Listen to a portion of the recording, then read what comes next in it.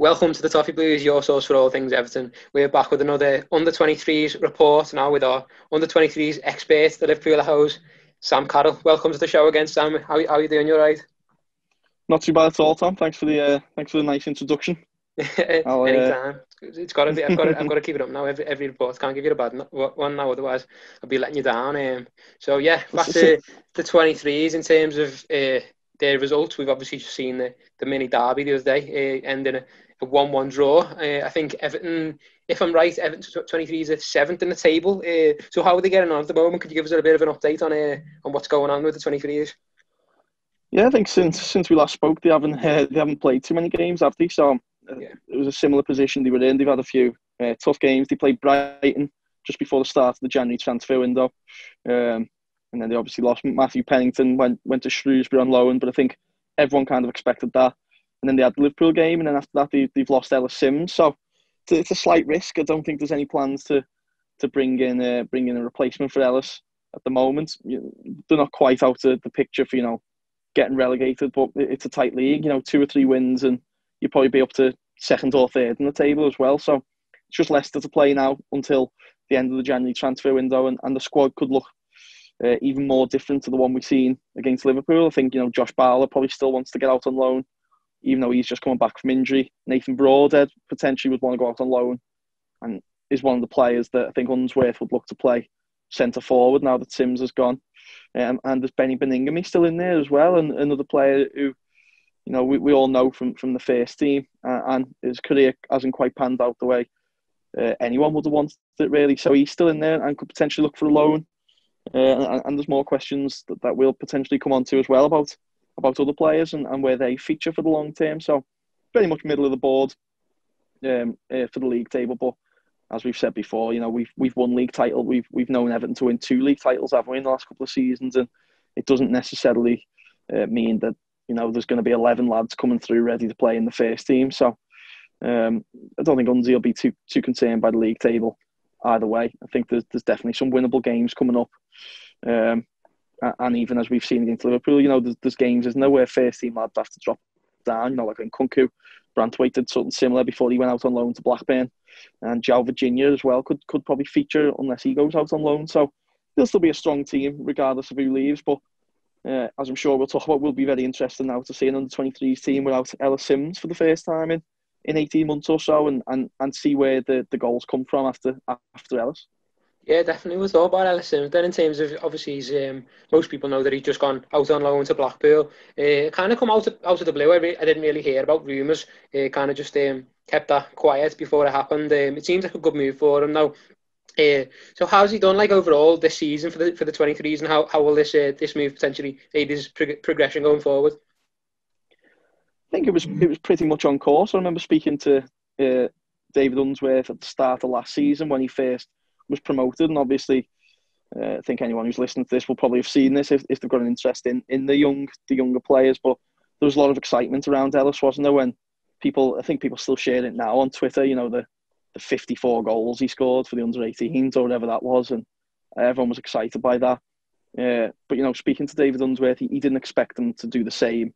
I don't think Ellis did himself to go into the under-23s and score goals to a similar ratio to what he was doing in the under-18s, where he had a physical advantage. He's a lot bigger than most of the lads he was coming up against.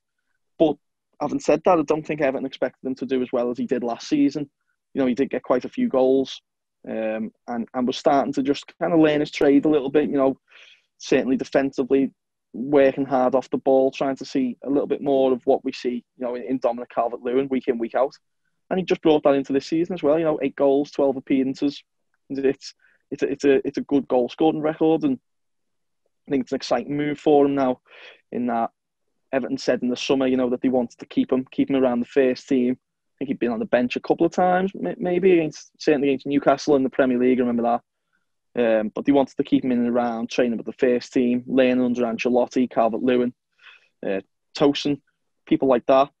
But now the time is right. Everton came out and said, I think it was on the day. I think John Ebrell said, we do expect him to go out on loan. So I think there was other bits of interest as well. I think maybe from Accrington Stanley and teams like that in League One. But I think Blackpool is quite exciting because it's Neil Critchley who, he saw through the likes of Curtis Jones and Nico Williams as Liverpool U23 manager in the last couple of years, and I thought that was quite a nice piece of praise. That Ellis had been on his radar since he came up against him. Do you know what I mean? So he'd obviously noticed Ellis in those games when he'd first broken into the under-23s and kept his eye on him. And Neil seems like a man who's certainly capable of developing young talent and will put his faith in lads if he thinks he's good enough. So it'd be exciting, I think, as Evertonians, wouldn't it? A lot of people are talking about strikers and what happens after Moise Keane and things like that. But it'd be nice, wouldn't it, if Ellis went in and scored 10 goals between now and the end of the season, or even if he just gets 5 or 6 goals and shows that he's got something, then it'd certainly make for an interesting selection for Carlo, wouldn't it, in the summer, of saying, does he then come back and challenge for the first team spot, or then do you look to move him up to a championship loan and give him a full season out like that? So it'll be interesting to see, and I think there'll be a lot of Everton fans watching out for the Blackpool results in the next few weeks and hoping he gets a few goals, because he's someone that's interested fans since he scored those goals at under 18 level and signed his first pro contract. So hopefully we can get a few Blackpool games on Sky in the next few weeks, or BT, and have a watch. Yeah, definitely. It'll be interesting to see what his step up to the first team or senior football.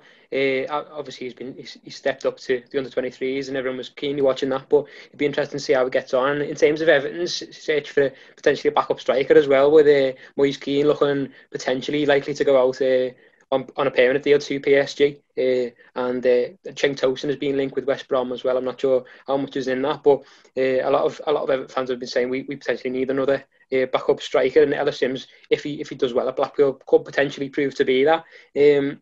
Another player who's been getting interest from other clubs as well in the under-23s, or he's most recently has been with the 18s, and he's just stepped up to the under-23s, and I heard recently as well that he was training, I think, once or twice with the first team as well. Thierry Small, he's been getting a lot of attention this season for some good performances. So a lot of fans don't really know too much about Thierry Small. So can you tell us a bit more about him and how he's done for the under-23s when he's been with David Unsworth? Yeah, to be honest, I hadn't heard the name myself until the summer, and I was speaking to a few of the lads who play for the 23s, and I've been working with them, and they said, there's a lad, he's only 16, and he's boss, you should see him in training, he's got something about him, and they were talking about Thierry Small, and then rumours did start to come out, saying about, I think, linked with Bayern Munich and Arsenal, which was surprising, and it was around that time. It coincided then with David Unsworth giving him his full debut. I think he came on in the 0-0 against Tottenham, and then he made his full debut against Blackburn in November time. And you would not have said it was a 16-year-old lad making his first appearance for the under-23s. He was brilliant. He's fast. He's agile. He wants to get forward. He's quite small, but holds himself well defensively, very strong. And he had a great game. He played full 90 minutes at Blackburn. It was a freezing cold night, but Everton got a 1-1 draw, and Thierry Small was a big part. And things have happened pretty quickly for him after that. Then he has been training with the first team. Obviously, when Luca Dean got injured, they needed someone to kind of fill in training at left back for full scale matches and things like that. And I think that was part of the reason why Thierry moved up. But Carlo Ancelotti seemed impressed by him as well. I think he spoke about him a couple of times, and certainly is aware of his presence in the team. So I think the next big thing for Everton will be to get him tied down to a first professional contract, make sure his future lies at Goodison Park, because he certainly seems very, very exciting, similar to Anthony Gordon. Really, I think that Everton have got a player on their hands when they're getting moved up through the age groups at a very young age. I think people have been frustrated over the last few years having lads who are 22, 23, still playing under-23 football, whereas, Anthony spent very little time in the under-23s before moving up to the first team. And Thierry to be playing in the under-23s at 16 at any club, is certainly a fast-tracked scenario for him. So, I think everyone is pleased by his development. And I think, I spoke to David Unsworth after that Blackburn game and kind of said, was you nervous putting a young lad in a game like this? The pitch wasn't great, cold night, bad conditions. But he said, I wouldn't put anyone in if I didn't think they were ready, and he's certainly ready. He said he's been obviously been leaning on Leighton Baines for support as well in his new coaching role at the club. So, what a mentor he is to have as well for Leighton for Thierry moving forwards. That's another benefit of having Leighton Baines at the club, isn't it? Which is exciting for fans. So I think he's certainly got the right people around him. Seems to be a lad who's got his feet on the ground as well in terms of his progression. And right now, Luca Dean, Niels Nkunku, Ben Godfrey, and Thierry Small, we're doing all right at left back, aren't we? I think Thierry has played centre back and left mid as well for the under-18s. So seems like he's versatile. You can't get enough left footers in the squad, I don't think. So exciting times for him. It is, yeah. Good prospect for the future. I think the first I saw of him was, I think BBC did a series on YouTube on Wonder Kids, I think they called it. He won it. So that's something to watch as well if you've not seen too much of him. He seems to have a good ball control and skills as well. So for a defender as well, which is really impressive. So watch that if you haven't already, to get to know him a little bit more. Another player who's been impressing in the under-23s, so much that he has been training with the first team as well, is Tyler Onyango. Now, do you think that's a case of needing numbers to train with the first team, or do you think Onyango has a real prospect of getting into the first team in the future? It's a little bit of both, isn't it? I think there's definitely the case of would he be training with the first team if we had Jubaman, Alan, Fabian Delph available? Probably not. But at the same time, he seems now in the training pictures that the club released to certainly be, regularly invited back to under-23 training. I think Carlo Ancelotti is long enough in the tooth that if a young lad did get moved up and maybe they thought, all right, this isn't really working for us, then he would be moved down and replaced. And you've still got to think that, we've got Mo Besic and people like that knocking about in under-23 training as far as we know. So, it's a nice thing for Tyler to be moved up. And I think certainly his progression over the last 12 to 18 months deserves that. He is still quite got a slim frame, only a young lad, 16, 17. But he has been quite impressive over the last few seasons of just learning his craft in that little holding midfield. It's an easy reference to make because he's quite tall and he's got a little afro, but he does have a shade of Marouane Fellaini about his certainly about his running style. But then I think his actual technical ability is quite different. He's not scared to get forward, get into the box. He scored a good goal against I think it was Chelsea this season. Made that little late run into the box, gets on the ball, and scores goals. So he's adding a little bit of everything to his game. It was again him at Blackburn. Terrible game for most of it, and he was the one to capitalise on a mix-up between the goalkeeper and the centre-back to score a tap-in. So it's not often that you have a box-to-box midfielder like that at his age who's just getting that little knack, that almost the smell, isn't it, of being in the right place at the right time to score goals. So he is certainly making strides, but I think he'd probably have to follow a similar path to Ellis. I think he probably needs to bulk out a little bit, certainly for senior football. So I don't know if it's a case now of keeping him in and around the first team training for the rest of the season, working with people like Gylfi Sigurdsson and Abdoulaye Doucouré, Alan when he comes back, all these, Andre Gomez, Tom Davies. It can only be good for him. And then I'd say they'll probably make a decision in the summer of whether to get him alone or, like Ellis, keep him until January and then when he's, around 18, look to get him some experience. But in the meantime, certainly I'd be looking maybe next season if we get a favourable draw in the Carabao or the early rounds of the FA Cup to hopefully see him in a squad, because it does look like he's a regular in first team training at the moment. So it'd be interesting to keep our eye on that when Alan, Jubaman and Delph do come back. But as long as he keeps staying in those performances for the under-23s, he's a regular. Unsworth, I think, totally trusts him and likes what he brings to the team. So yeah, it's a nice position to be in at the moment, and for Onyango, and hopefully he can keep progressing like that. Yeah, sounds like he's another promising one as well. You mentioned a few names before. Do you think are ready for loan moves potentially this January before the window closes? Is there any others who you think might end up going out on loan in terms of players who wanted to go out on loan? You mentioned the likes of Broadhead and Bowler. Who else do you think will be looking to leave before the window closes? I think there's a fair few decisions that you can just kind of point out through going through, really, can't you? I think they've got to make a decision on João Virginia, but I think that then depends on the goalkeeping situation as a whole. You know, what does Jonas Lossell want to do? He left last January to try and make sure he got his place in the Denmark team for, you know, Euro 2020, which has been pushed back. So I think Carlo has shown so far he likes to have 3 goalkeepers in the squad. So if Lossell goes out on loan this month, then I'd imagine João might have to stay and be part of that kind of 3 goalkeeper rotation in training, you know, working with Robin Olsen and Jordan Pickford. But if not, he could be one who potentially pushes for a loan move. But again, very, very tough for a goalkeeper to get a loan move in January where he's going to go and play. And the reason for Everton will probably be he'd be better off staying, working with, you know, Pickford, Olsen, Lossell, and playing under 23 matches as and when, than going and sitting on the bench for a championship team. So that's an interesting one. And an interesting one to see what happens with João in the summer, because he certainly is a prospect, and I think everyone was disappointed by how it worked out at Reading last season.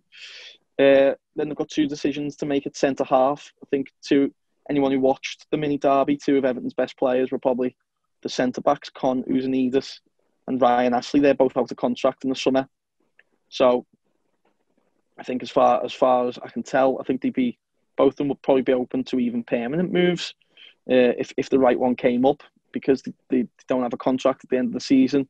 Whether Everton look to renew that and loan them out remains to be seen. But, you know, a decision at the very least has to be made by Everton, even if it's, you know, we'll keep you to the end of the season and then release you. But I think if that was the case, they'd both probably be looking to find a club before that. So it'd be quite interesting to see what happened with both of them too.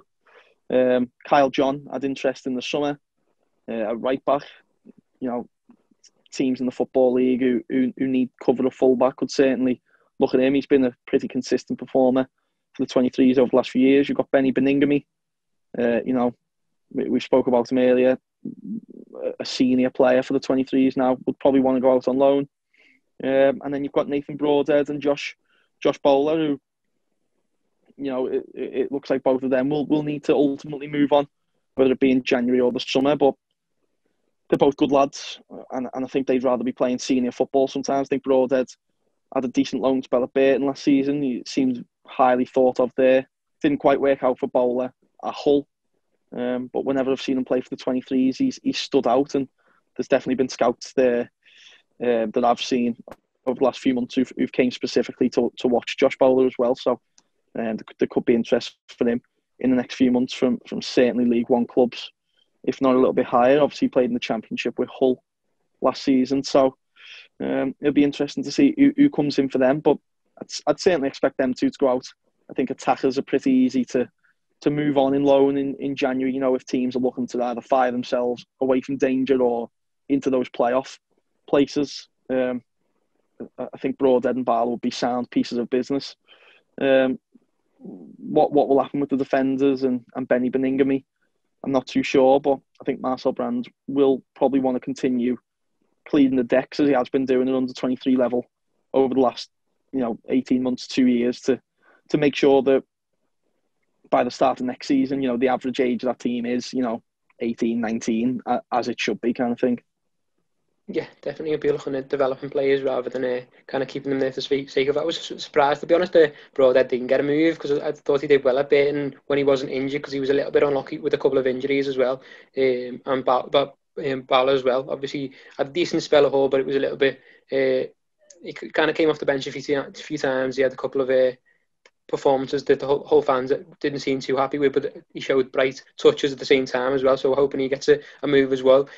One player who seems to be staying at the club, obviously, because he's only just arrived last summer, and he seemed to be thrown straight into the first team and has since moved back into the under-23s, is Niels Nkunku, and a lot of fans have called for him to be in the first team more, because obviously Ancelotti's been playing Ben Godfrey at left back out of position instead of giving Niels Nkunku a chance, which is controversial among some fans. But I think he had a difficult performance at Newcastle earlier in the season, which a lot of fans criticised him for. But he's kind of split opinion. So it seems that he's back with David Unsworth on the 23s at the moment, because he started the mini derby, didn't he? What do you think's going on with him at the moment? Is he between the first team and the 23s?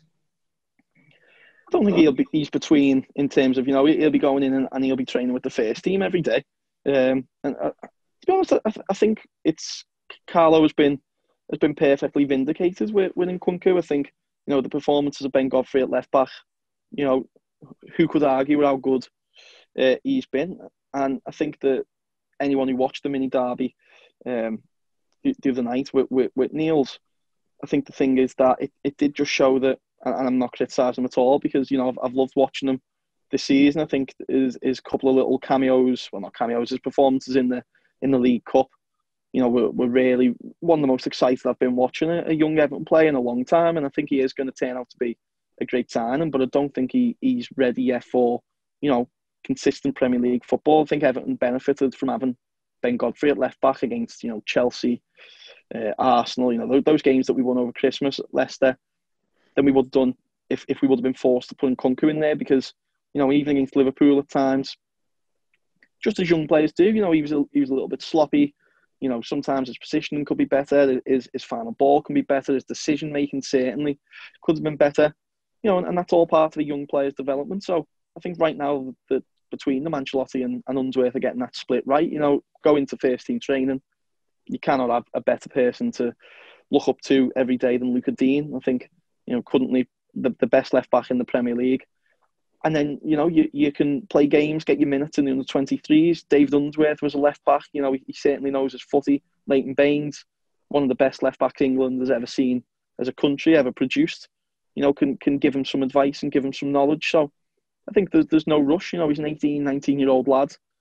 Seems to be popular with his teammates as well. Seems to have made mates with, your Alex Iwobis and people like that, which is good to see, especially, a young lad moving over to the country for the first time. So there's no problem, and I think everyone's just got to accept that it does take time to adapt. And I think maybe this time next season we could be then looking at, if Dean, touch wood he doesn't, but if he did get injured, I think then Ancelotti could say, okay, yeah, he's ready now. But certainly for the time being, now that we've kind of stumbled upon when we were playing kind of five at the back and a Iwobi left wing back and things like that in the first team, I was thinking, surely Nkunku has got to be worth a go. But I think for the time being, it worked, didn't it, with Godfrey at left back. And now that Luca Dean's back, Niels can make his minutes up, and then by playing for the under-23s and training with the first team. But that being said, it would be interesting in the summer, wouldn't it, if Carlo is happy with Godfrey being the kind of backup left back? Would Everton maybe look to get him a loan move? I'm not too sure, but certainly food for thought, I think.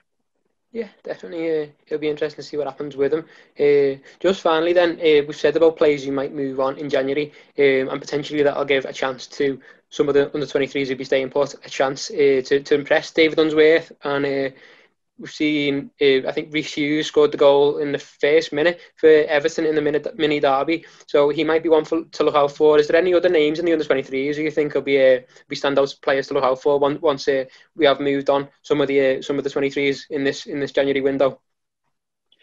Well, there's obviously lads in there who've been kind of getting minutes this season.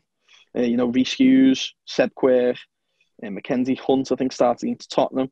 These are all lads to kind of watch out for. Einar Iversen has broken into the 23s and is pretty much a regular now. And then there's going to be lads who are moving up through the under-18s.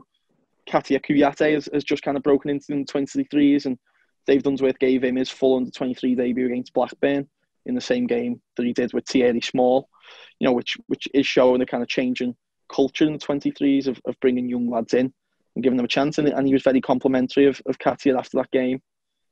So he's definitely one to watch out for. And I think anyone who keeps their eye on the under-18 results as well, there's Lewis Warrington. He's an Everton season ticket holder. I think he won the club goal of the month not long ago for a lovely free kick that he scored for the under-18s. He's certainly one to watch out for.